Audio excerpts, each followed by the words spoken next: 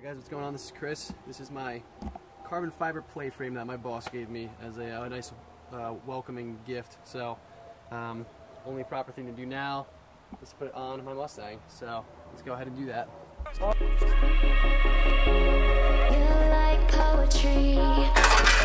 Okay, so I'm just going to just wipe down the license plate area. Just give it a lot of like road grime and crap under here. So, I'm not using any like fancy detailing stuff. I'm just doing a simple clean off. My car's a mess anyway. I have to take it to get a nice wash soon regardless. So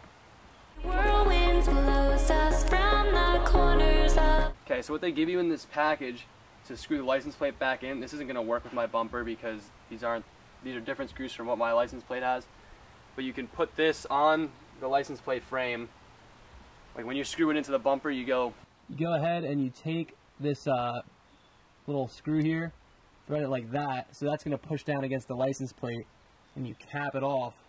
Sorry, I have something in there. And you take this little cap and you snap it on there, so it'll sit flush against your plate frame and keep it, the screws from sticking out and looking kind of annoying. It's like a nice black cap, so that's pretty cool that they include that.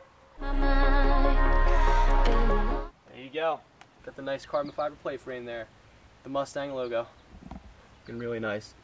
It just adds a nice flair to the car. It's just a nice little thing you can add on. So you can pick these up for like 30 bucks from Exotic Car Gear, which is the company I work for now. I'll put their link in the description below so you guys can take a look.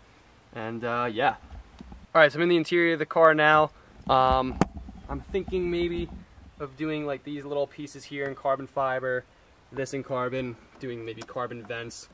Just really any of the big plastic pieces in here that are kind of obnoxious looking.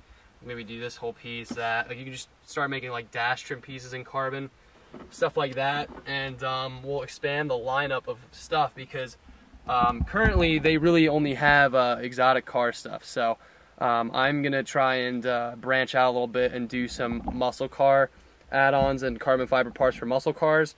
Like I said in the previous video, I'll probably start helping them develop Ford parts, Mopar, and some Chevrolet stuff as well. So if you guys are interested to see some of this carbon fiber stuff, let me know what you think in the comments below. And like I said, I'll link my company's website in the description below so you guys can take a look at some of the stuff that they offer. I'm doing a lot of work on their website and organizing it, so it should be a lot nicer looking and easier to navigate. So thank you guys so much for watching this short little video. I appreciate your support. Subscribe if you haven't already. I have tons of cool videos coming up in the future. If you enjoyed this video, be sure to give it a like, as that really helps me out. Thank you guys so much for watching this short little video. Take care.